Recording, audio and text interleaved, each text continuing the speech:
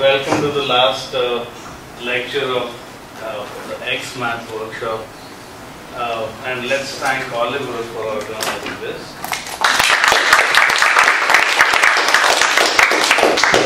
And thank you for showing up for the talk after such an exhausting couple of weeks. So first let me just correct a couple of errors. So the first is the A-Polynomial is well defined. It's an up to multiplication by non-zero constant. So well defined by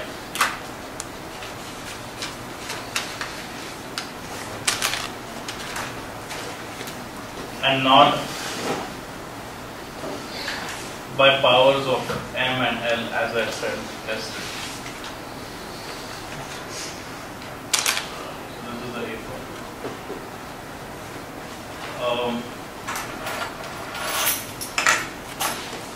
The second is, I said for all torus knots I give you the A-Polynomial. That is not correct. That result is only for torus knots of the form 2p plus 1. And so,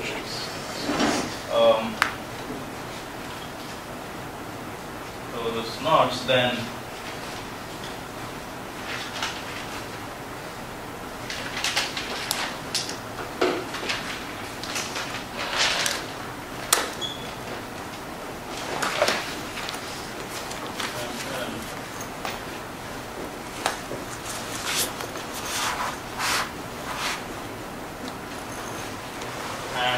for any torus knot,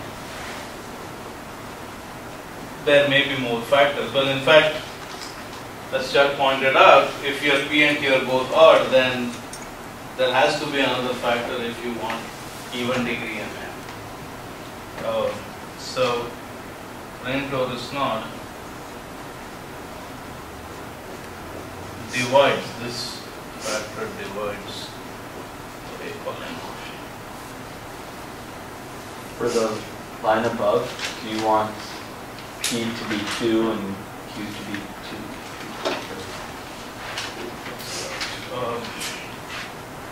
Yes.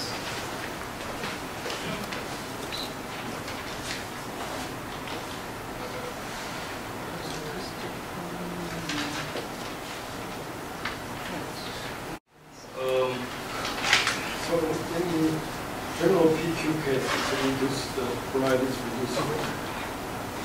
The A-Polynomial. Yeah. The A-Polynomial for any knot does have always has even powers.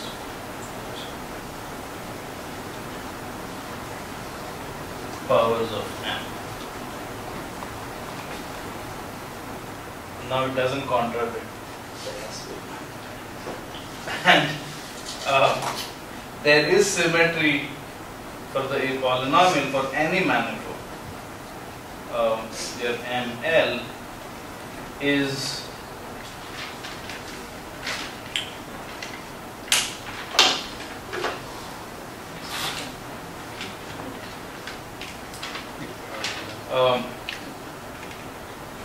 AM of 1 upon L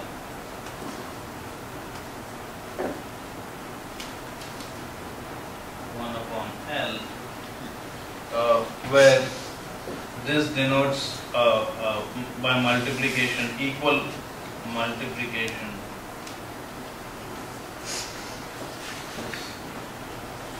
equal up to multiplication by powers of L and M.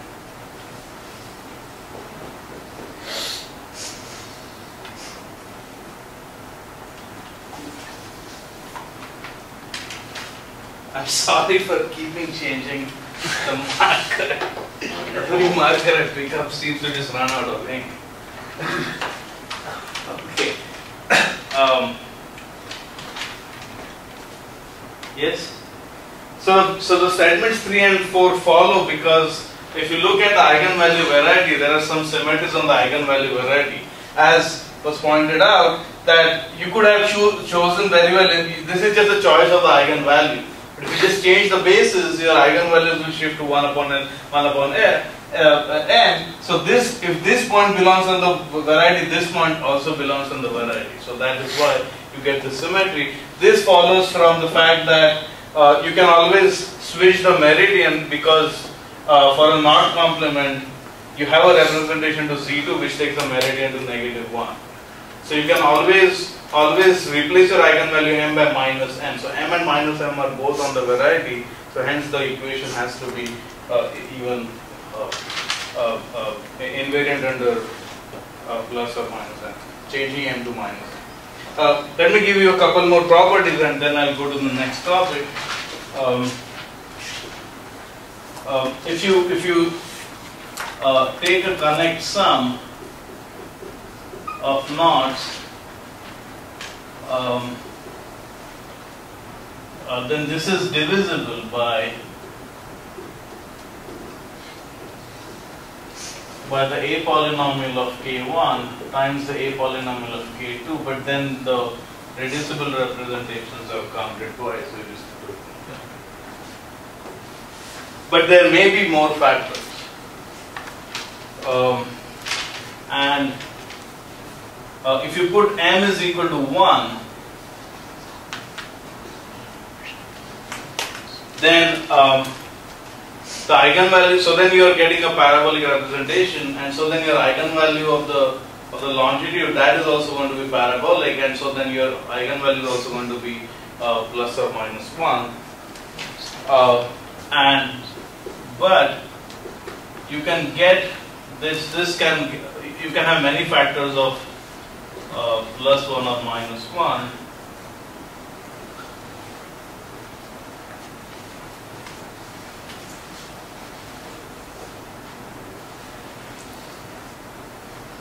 And it's not much is known about alpha, beta, and gamma.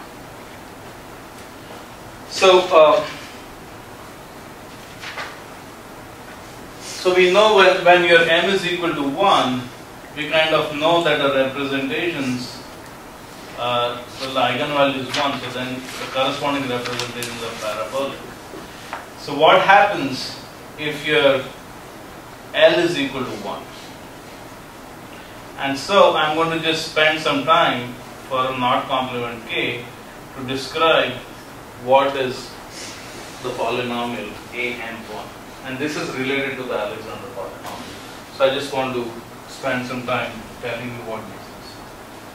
So related to Alexander polynomial.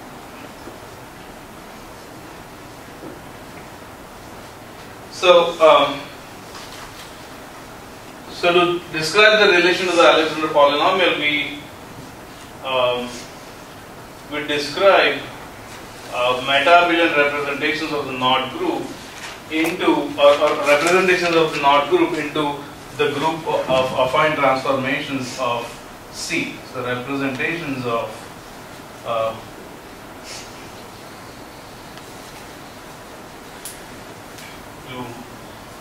group affine of C, which is AZ plus B, which is a translation and dilation where A belongs to C star and here B belongs to C. Now let me just note a bit. Let me just tell you what the relationship is. So suppose we have G0, G1 up to Gn to be meridian generators. So you're looking at a vertical representation of the knot group. So meridian generators. G. And let this be a representation. And this go to AZ plus XI. So can someone tell me why the dilation factor is the same for all GRs? Oh, meridians. No, you answer all the time. No, Conjugate. Yes, all the meridian generators are conjugate, and so if you look here, if you just conjugate this element, you will see that the dilation factor does not change. Yeah, so that is why this is unaffected, and this is which is xi. And now we have the relations for every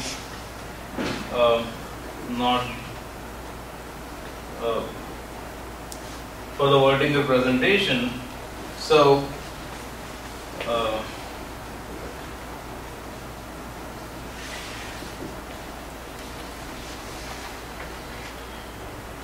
and if you do the computation, what you will get is you will get I should write, let me write this as t, and you'll see in a moment why I'm writing it as t. So you get t of xi plus xj. If you just now actually you put it through the representation, and you'll get an equation in xi and xj, then the equation is the following.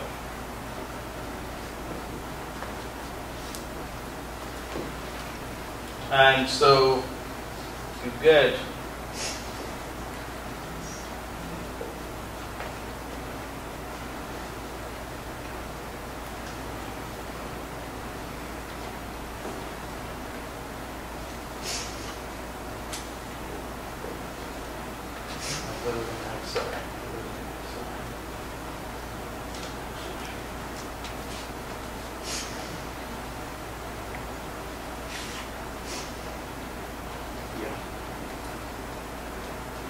and so this is an equation for every crossing. So you get an equation like this for every crossing.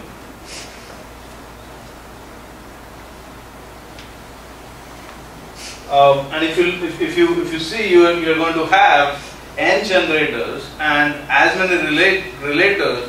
We, of course, when you write on the vertical presentation, we throw out one of the relators because it is you can obtain it from the remaining ones. But if you just write down, you don't throw out the extra relator and write down the equation coming from each relator, what you get is we get n equations in n unknowns, and coefficients are polynomials in t. Actually, just t or 1 minus t. Coefficients are in 0. And so now, did you say that you throw out one of the? No, do not throw out one of the relators. Write an equation for every relator. Write an equation for every crossing. Oh, keep all of them. Keep all of them. Yeah, for every crossing. So you get n. Yeah, so you get n equations for n unknown. N plus 1? I mean with G0 and G.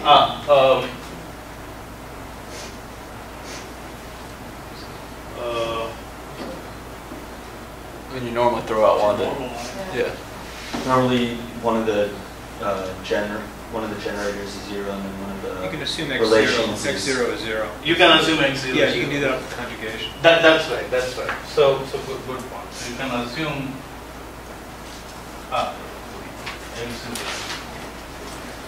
So what is the point of these equations? Well, you can only find a representation if these relations are satisfied.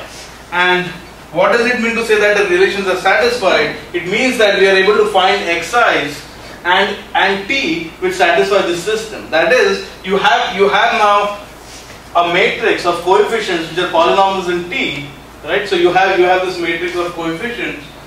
So you have a matrix of coefficients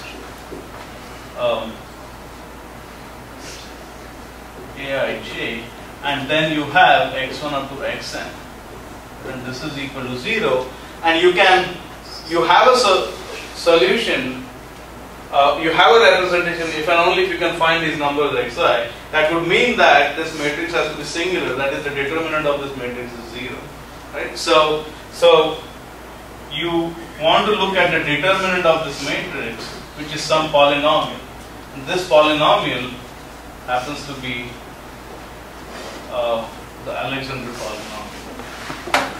this is a theorem by Ira.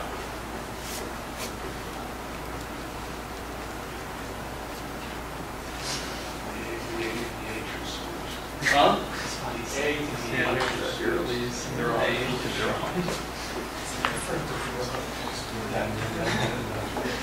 Yeah, it's also due to Berta. They seem to have done it kind of roughly at the same time. Oh, really? Yeah. I'm reading your word. Berta did more with it though. Pretty early notes. Sorry, Ali. Buddha. Should I put a question mark? That was from the 17th century. 1930. Should I put a question mark? Put a Question mark, so are we sure? Well, I anyway. almost think it's in Grom's thesis. We wrote a paper on Alexander Polynomial. Well, Maybe it appears in that paper. That's okay. Is that DRAM? DRAM from DRAM comma. So now if you take a root of the Alexander polynomial, then the system will have a solution, and hence we are going to get a representation like that. And also every root of the Alexander polynomial will give you all the xi's and so on. So basically the roots of Alexander polynomials correspond to affine of C representations. So now that you have been doing a lot of representations and Alexander polynomial, this is a nice, these are more representations. You should try to compute the twisted Alexander polynomial for these meta-abelian representations and see what you get. It's something which is determined by the Alexander polynomial and the particular root which you get.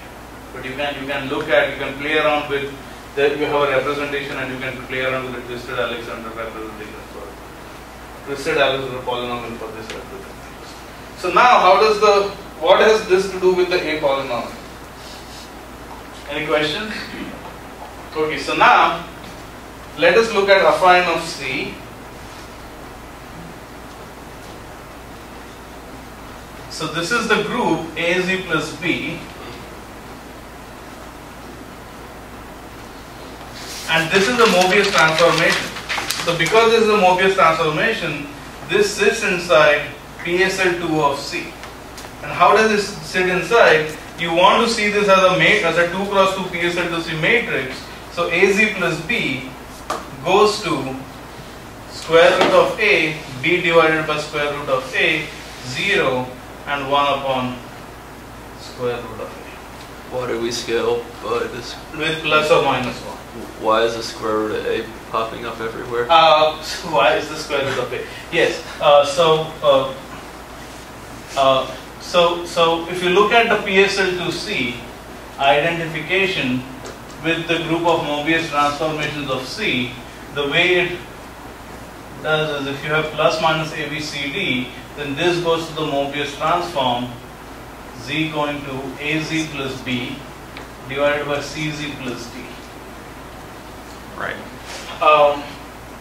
And that's the reason why, if you want it to be AZ plus B just, and if you wanted to write it in this form, you have to write it as a square root of A coming. And that's exactly the reason why you need a plus or minus 1, because it means square root. So this sits inside very nicely in PSL. Questions? And so you have this in SL to C, and there is your representation rho.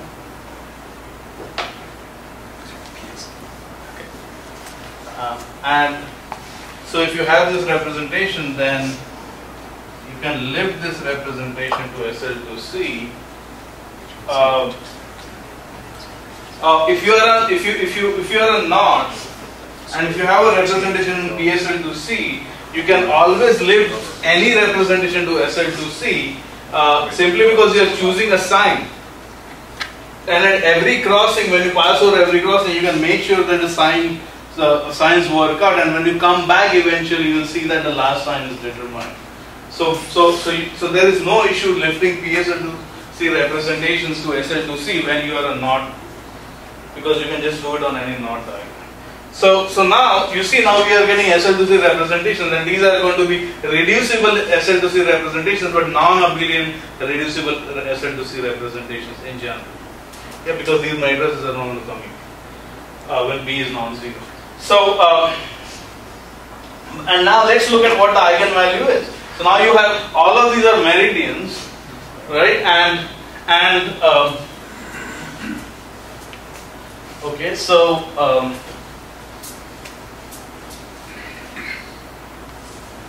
so if you look at this group, well, the longitude in this representation goes to the identity. That is because there's many reasons. You have if you look at AZ plus B, if you look at the commutator subgroup, second commutator subgroup, this is not abelian, but then if you look at one more of that, if you look at the second commutator subgroup of this, that vanishes. So that is it's a meta-abelian group. So now, when you go over here, the second commutator of the image is also going to vanish, and hence the longitude is always going to go to identity. So that would mean that your eigenvalue of the longitude is going to be equal to 1. And now what happens to the eigenvalue of the meridian? Look at this, it's square root of A. So the eigenvalue of the meridian, say, if it is equal to t, then this implies that delta k of t squared is going to be equal to 0. Right? That's exactly how we are doing. Your roots of the Alexander polynomial are corresponding to affine representations. So if you have affine representations, this dilation factor is going to be a root of the Alexander polynomial, and the square root of that is exactly the meridian. So now what we have from all this is the proposition that let V contained in this is the curve of the A-polynomial be a component distinct from L is equal to 1, then the intersection of L, then intersection of V with the set L equal to 1 corresponds to roots of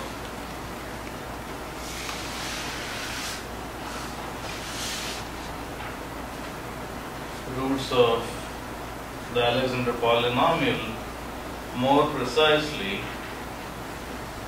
actually it's less precisely,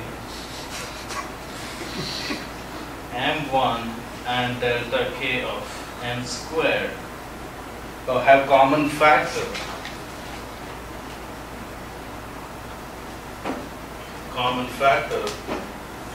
corresponding to these intersections. I'll just tell you what is the issue with being equal to these intersections.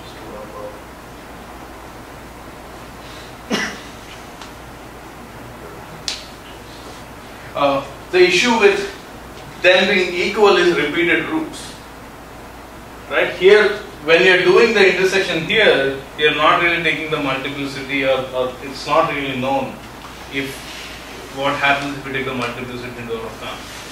And so that's why you only get a common factor, which when you take, where you don't really look at roots, if the roots are repeated or not. It would be very interesting to look at this intersection in the sense of algebraic geometry, taking into account the multiplicities, and to see whether you actually get the full Alexander polynomial or not. This is not known. It would be really very nice if you could get the full Alexander polynomial, meaning with the multiplicities. Actually, if the multiplicity agrees, it's not known. From the polynomial, of course, you cannot tell, but from here, if you look at more algebraic, you have explicit equations. So you find out an Alexander polynomial which has a repeated root. Yeah, you look at the explicit equation of the A polynomial, you look at a component, you intersect that, and then you study the multiplicity of the roots. It's you can do very concrete examples here.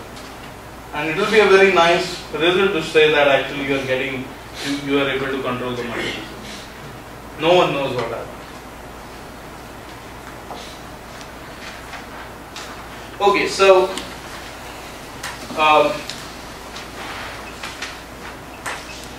and I promised some geometry in this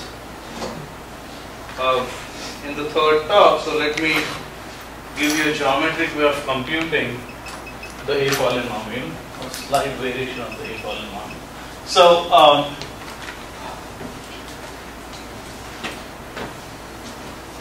So now let us restrict ourselves to one-cusp hyperbolic manifolds or hyperbolic knots. By hyperbolic, I mean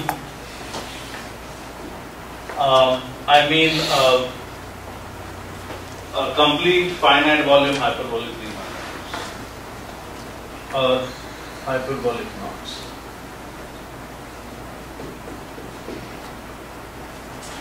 And note that the isometric group, the positive, the orientation preserving isometries of H3 are isomorphic to PSL2C. So, if you look at the representations in PSL2C, as you have already seen that there is lots of connection to geometry because coming from deformations of hyperbolic structures.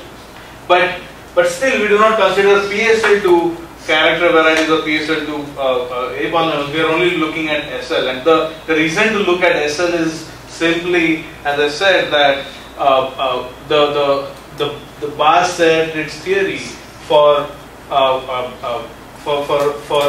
splitting of SL2 was developed for SL2 and not for PSL. So very similar to the SL2 construction, we can also define PSL2C character varieties, representation varieties and character varieties.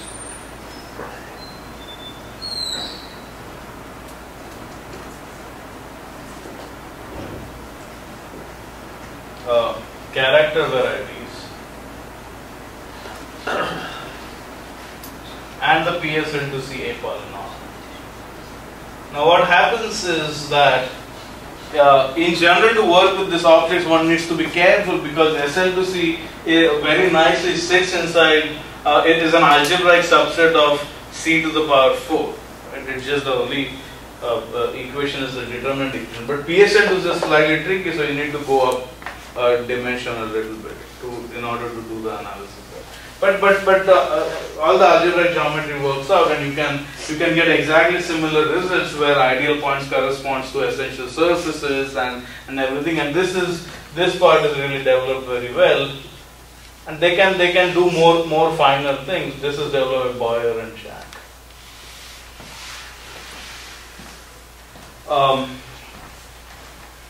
So when you are considering the PSL2C A polynomial, just a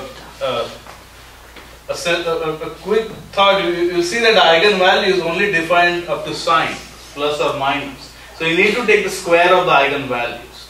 So instead of taking the eigenvalues, you just for the PSL2C polynomial, you just need to take the square of the eigenvalues. Eigenvalues of PSL2C representation.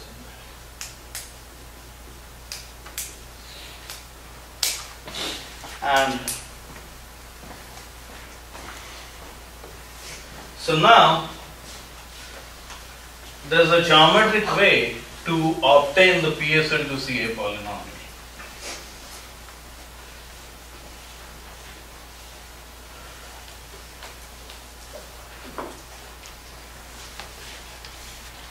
Okay, so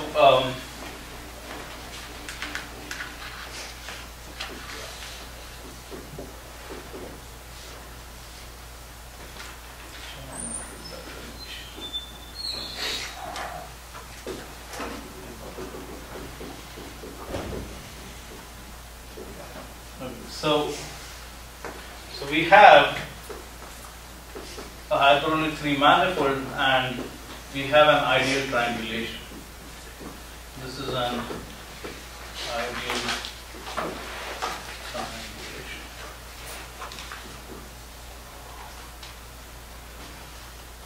Which we have seen lots of in the 2-3 weeks ago.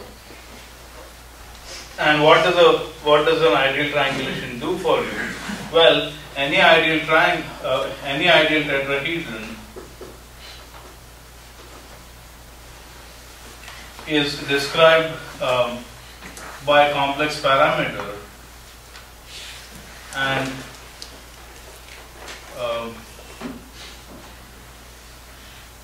there's a complex parameter which is associated to its edge, and there are 3 of them.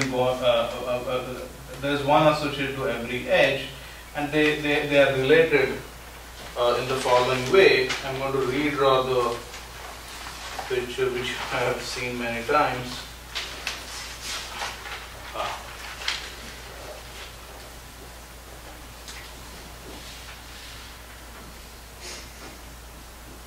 And the opposite edges have the same one. Although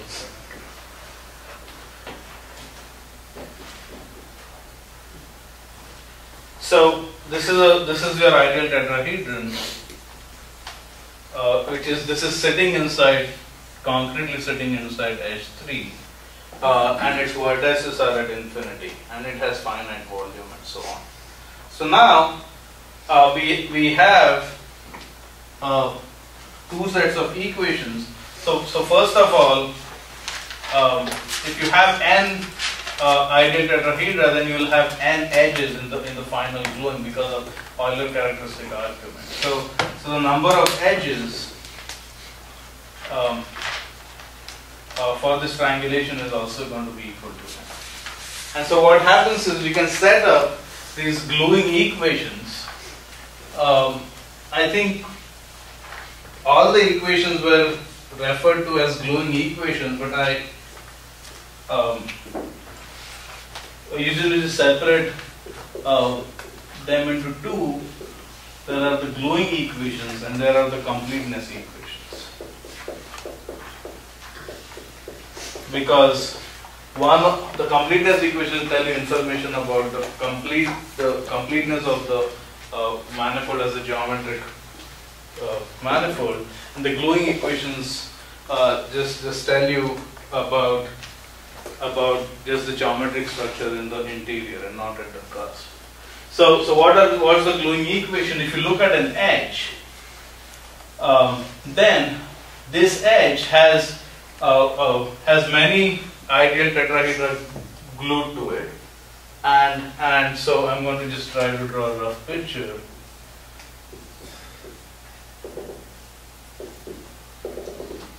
And they're all coming in, and each of them is contributing a parameter. But if you go around this edge, this structure, this has to be a neighborhood in edge 3, and so then the angle and these parameters have to multiply out.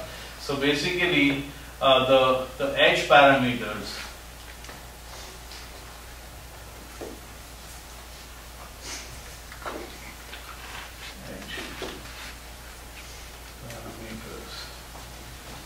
have to multiply to 1.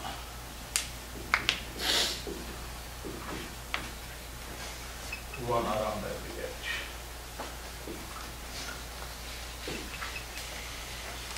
And this gives you a hyperbolic structure, but in general this hyperbolic structure is incomplete.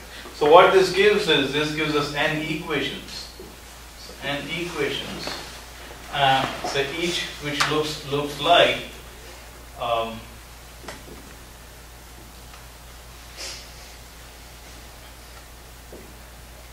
zi to the power I prime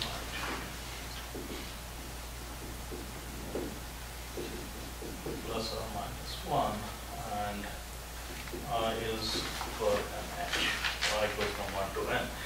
The reason it looks like this is if you just notice the edge parameters which are contributed by every edge, they are either z are products of Z and 1 minus Z.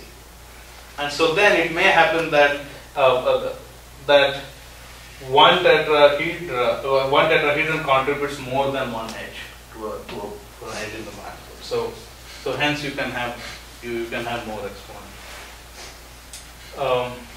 And the Zi corresponds to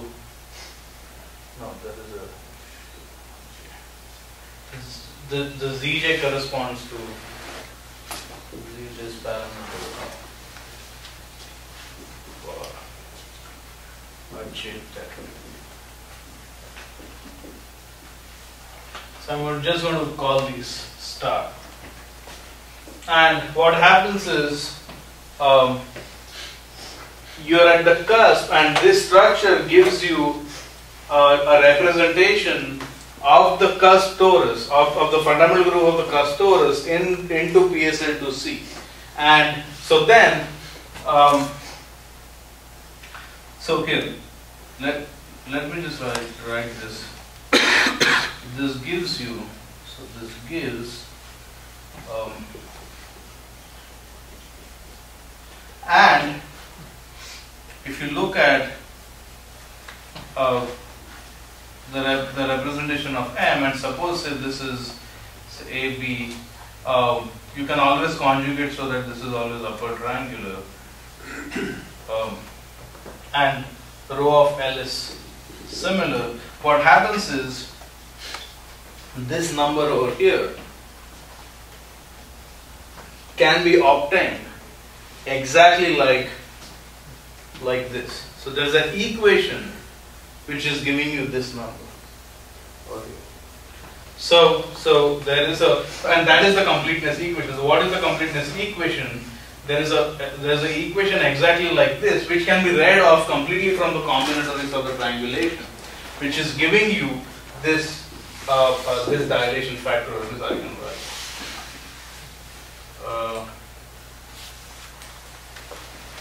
I think no, I should. It's the square of the eigenvalue which you're getting. But here, let me just write this up. So you have Mij prime. So they have the same form. This is equal to a square. And suppose you're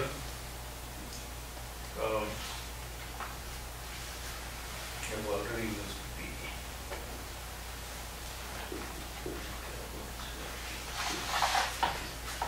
And you'll similarly get another equation.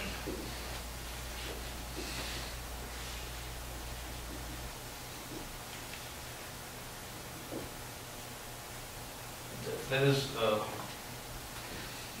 is no I really. There is another index which is for cusp, but we are only in one cusp. So these numbers only depend upon J, and this is B squared.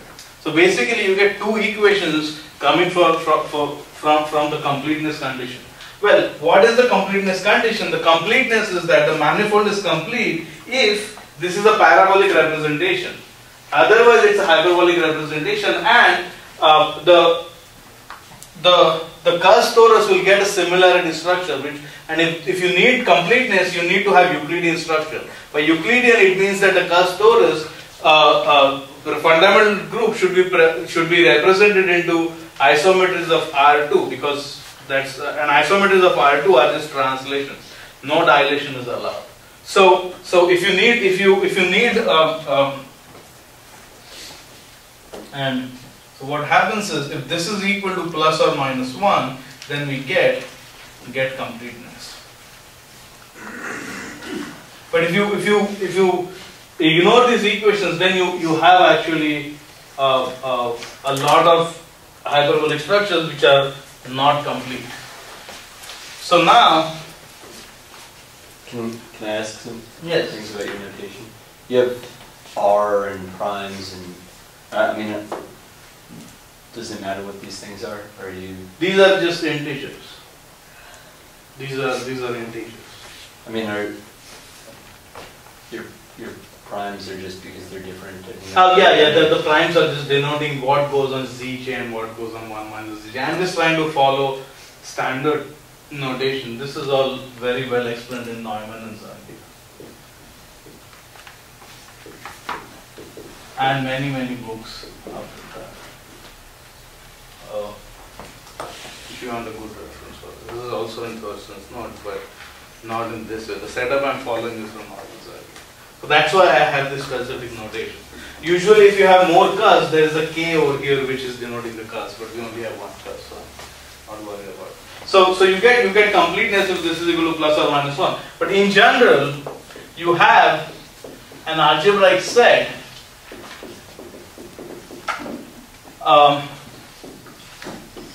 such that star is equal to which satisfies star. So Zi satisfies star. If you just think about it for a minute, there is a slight issue in defining it right this way, because you can have negative exponents, and so you are going to get denominators. But what you do is you clear the denominators over here and make it polynomial and take that system of equations. That is a very crude way of doing it, and you are losing informations. If you are unlucky, you can lose whole components up to infinity when you do that, because you are not allowing this to be 0. A fancier way of doing that is you increase the number of, you increase the dimension threefold, and instead of writing z like this, you actually write z, z prime, and z double prime, and so then you encode all the equations in these variables with the condition that all three of them multiply to be equal to 1. Minus 1.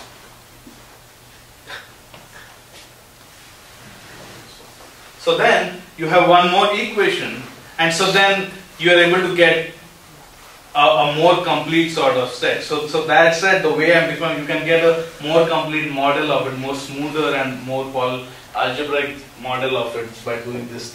But I'm not bothered now. Yes. You get n globe equations. You get completeness equations in a pair for each cusp. Right now we're only dealing with. Yeah, but they are a pair for each cusp for a squared and b squared. But if the completeness equations are when they are equal to plus or minus 1, but if the meridian is equal to plus or minus 1, then the longitude has to be equal to plus or minus 1. It's just one equation. So you get only one equation per cusp.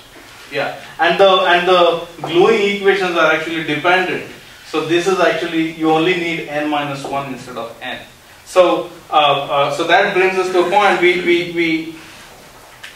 I mentioned that there is a component of the character variety x0 which has dimension 1 if m is 1, if the boundary of m is a torus and m is hyperbolic, right? And the reason for that is precisely this, that you have n minus 1 independent equations here, and now when you add one more equation to give you complete structure, then what are the solution set of this?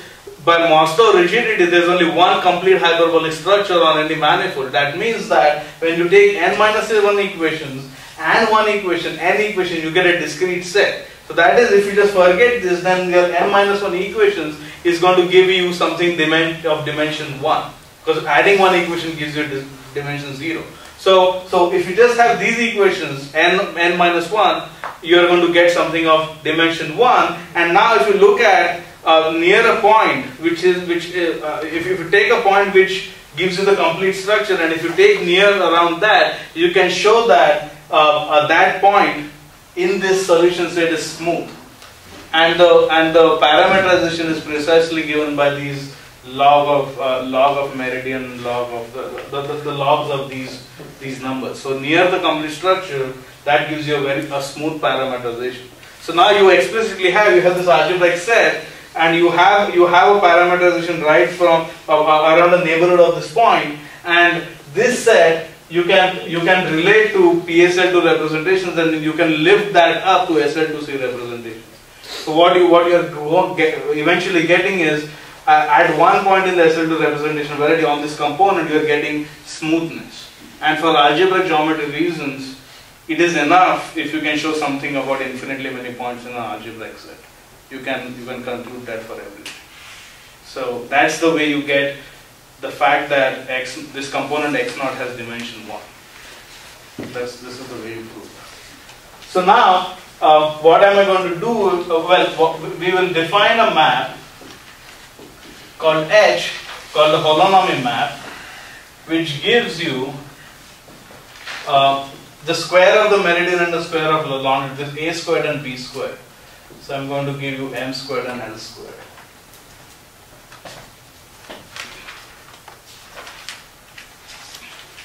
And now, wait, L and M. I'm messing up the squares. Yeah, okay, yeah. I'll just call them M and L, but they are actually the squares of the eigenvalues. Yeah, so this is the eigenvalue, and this M and L are exactly these numbers. So these are precise A squared and B squared coming from the completeness equations.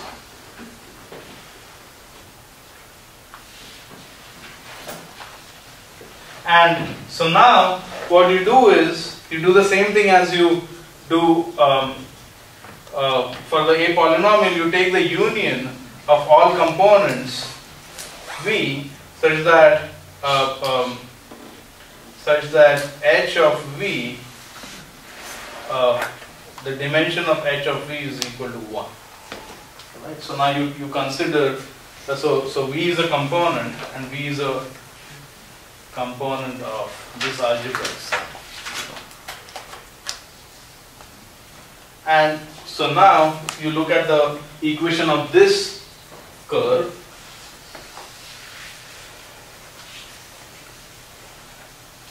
You call H of, and you let H of ML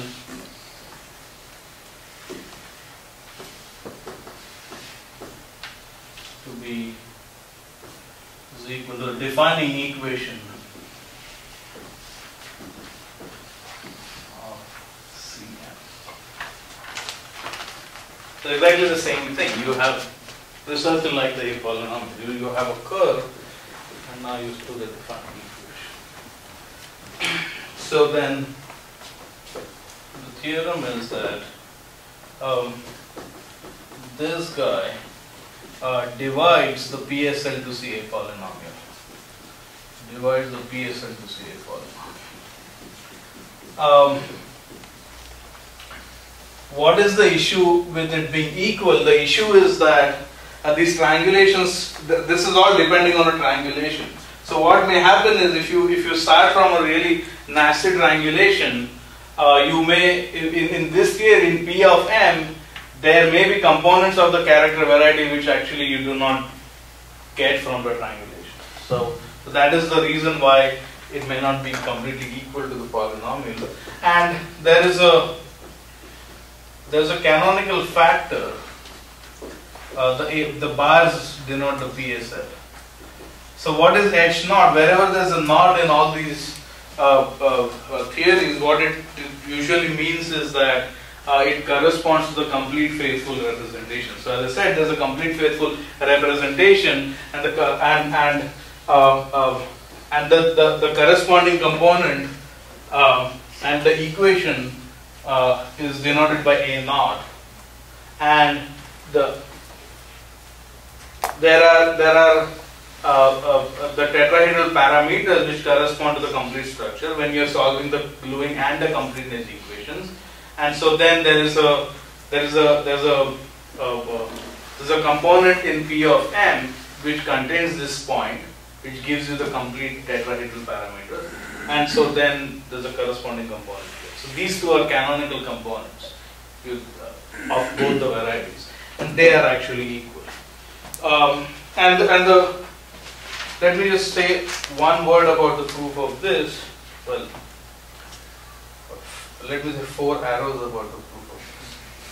The 4 arrows are that from any triangulation you can construct what is called a developing map. This developing map gives you a representation into the isometric group of H3. So this gives you. So what is the developing map? Just to think about in the most easiest example, if you take a torus and if you form the torus with explicit triangles, you cut out triangles from the paper, you match edges of the triangle, and now you glue them together, and you have a torus like that.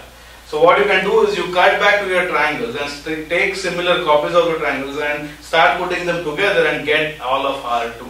And when you do that, you can see where your initial triangles are actually being rotated, or much easier, if you take a cycle on your torus, you can see how this cycle is acting on this huge wallpaper which you have created. So in short, what you're getting is, for every generator of the fundamental group, you're getting an explicit isometry of R2, because you have explicit tiling of R2, and you can see how it will typically it will just translate, but you have the actual shapes in which it will translate. So you can see that. So that is exactly what is going on over here. You have a triangulation, and from the triangulation you are basically putting together all of H3, and then you are studying how this triangulation is moving about. And that's going to give you a representation. So that's how I said PSL to C. The PSL to C character variety.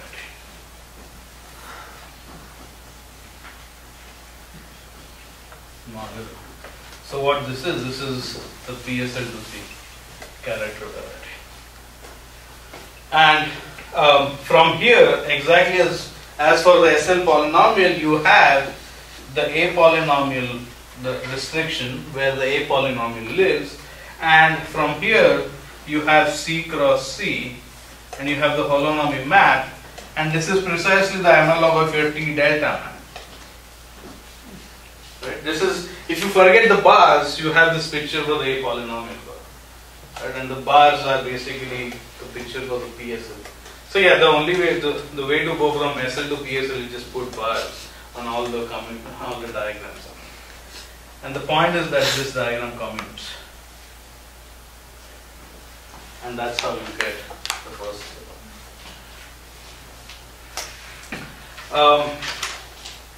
Okay, so what is the point of... Asking another question? Yes, of course. Again, we're dealing with one cusp, and yeah, if raising cusps raises it to PSL2NC? No, you mean if you have more cusps? Yeah. Well, if you have more cusps, you don't have an A polynomial.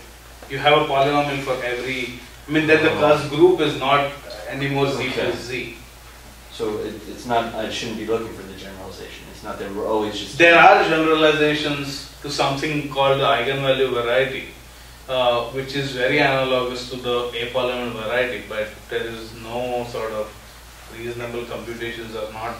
You can't really, you can't do anything. You said one cusp at the beginning, and I just thought it was It like a small case. But no, you need it to be one cusp, because if you have more cusps, you don't really get a polynomial. The issue is really that you will get a string of polynomials, you get a variety in a very large space, and you get many polynomials for this. But the problem is it's not known whether this variety is a complete intersection. So meaning that whether these polynomials completely define or there are more polynomials. See, in the case here, if you have an irreducible component, you have one polynomial which is on which the variety vanishes. So you have a canonical generator of the IT. But in the case of more dimensions, you do not have that. So if you find some set of polynomials, how do you know this? There is no other set of polynomials. So there is no, you can't really associate like a system of polynomials in any reasonable way. So that makes a lot more sense. Thank you. Yeah. Any questions? Let me just tell you what the connection between the PSL and SL polynomial is. Say for knot complements, where every PSL representation lives to an SL representation.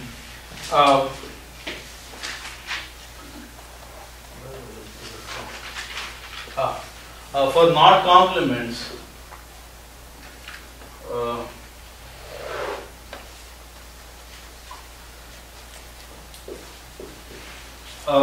if you just think about this polynomial, what is going on is the PSL A polynomial is giving you squares of eigenvalues. So now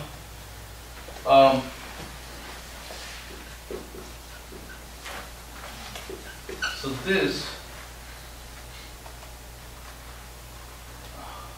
Let me just write this and just figure this out. I think that's the relationship. This is the PSLA polynomial for a knot, and this is the SLA polynomial for a knot.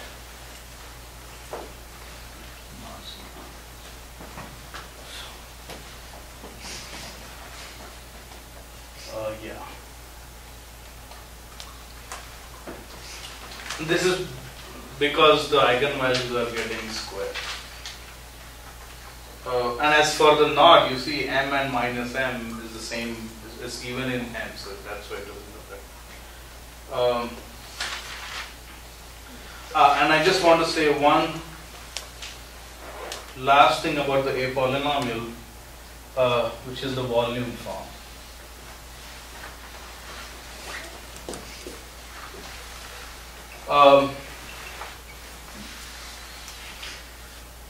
And I'm just going to do it in this setting, and because of this relation, or because of how the PSL and SLA polynomial varieties kind of interact with each other, you can lift the same thing to SL. So it's really enough to do it for PSL. And so what happens is we have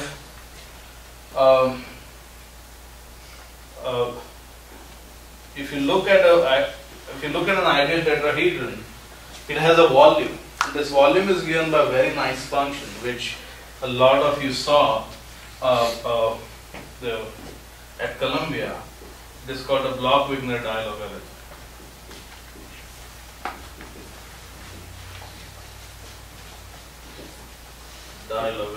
And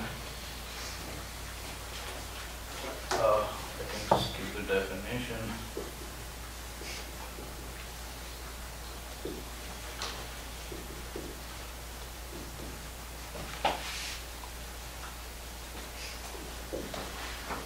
And your Li2 of z is your classical dilogarithm, which is z to the power n divided by n squared. This is a real valued function, and everything is nice and so on. And the point is that there's a very nice algebraic setup to describe volumes, and on which this function is just like a homomorphism. So in short, what I'm saying is, if you have an object like a hyperbolic 3-manifold, we really don't need to be one cusp anymore. We don't even need to be cusp. It can be compact or cusp hyperbolic 3-manifold, which is made up of a union of ideal tetrahedron, which is a union of ideal tetrahedra. Then the volume actually can be just seen as a sum of the volumes of the respective tetrahedra, and hence the values of the dilogarithm. Now what happens is, for you have a form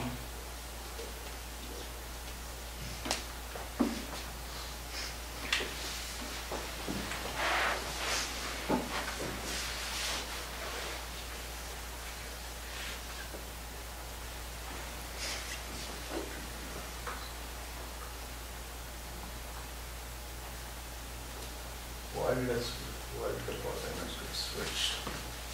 There should be, I'll just switch the coordinates and put a negative sign.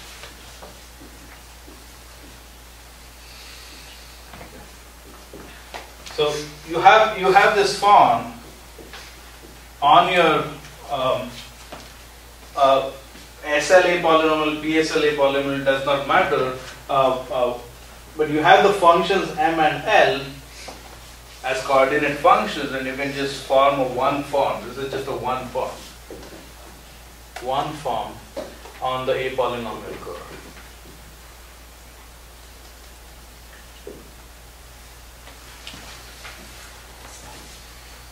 And what happens is that this form actually happens to be, there's a negative, so let me just put a negative, is the derivative of the volume form. So what does this mean? This means the following. You have the A polynomial curve over here. Yeah? At every point, you have every point is some eigenvalue of some representations. This representation you can think of as coming from the triangulations. So the map here which I have constructed, which I just described to you, also goes back the reverse way. This is in general a 2 to 1 map. But if you are given a representation with reasonably good properties, well, the property is that the peripheral subgroup shouldn't be Z2 cross Z2. So as long as you can find a fixed point of the peripheral subgroup over here, which is a completely algebraic condition, you can pull back this representation to a triangulation. So think of it as, again coming back to our torus example, if you are given some sort of a representation, if you are given how your meridian moves about things and how your longitude moves about things, you can actually plot points. You can take a meridian and actually see where it goes and actually cut out two triangles or cut out a fundamental domain and with some gluing. So you can, once you have a fundamental domain, you can actually write the volume of it. So that's exactly what the map is. You're cutting out a fundamental domain. So there is a volume for a representation, and so you have your MN, and if you take some curve going to some other point, and if you take the integral of this form on this curve, say ML and M prime L prime, you actually get the difference of the volumes at the two representations.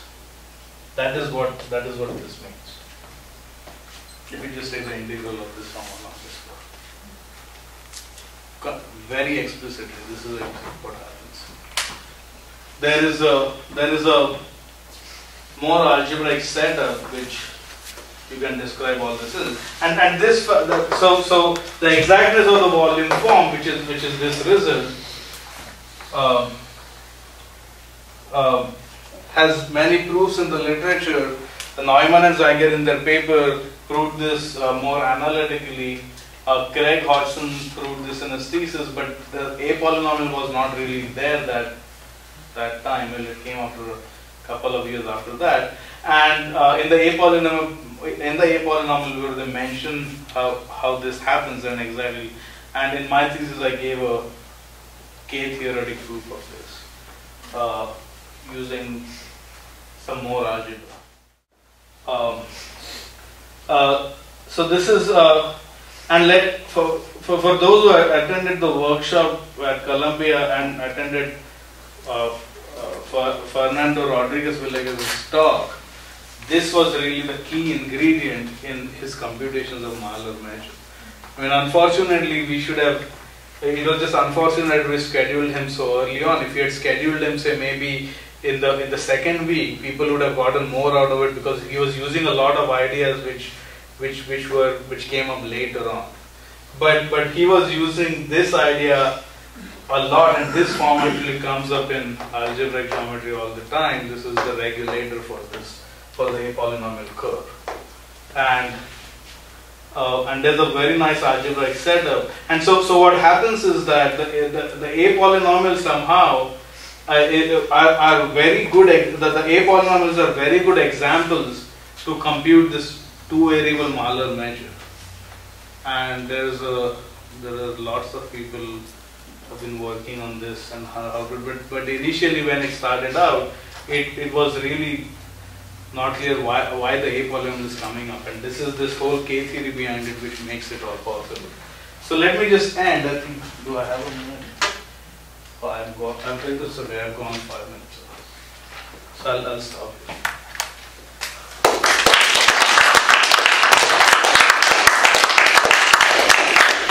Thanks. Any questions? If anyone is interested, I can in 10 minutes or 5 minutes, I can show you some examples of how to compute A-polynomial. But I don't want to force people to stay back. If you want to leave, you can leave. But if you are interested, I can just put up on the USB and show some examples. It's very similar to. Okay, the background for the algorithm for the computation. It's exactly the same thing. I'll just write it out. Just two lines before it. But then how do you know that you got all the dimension one components? I guess that's the. Oh, you know because you're doing elimination theory. They're exactly like you did for character variable. But are there any questions? Okay.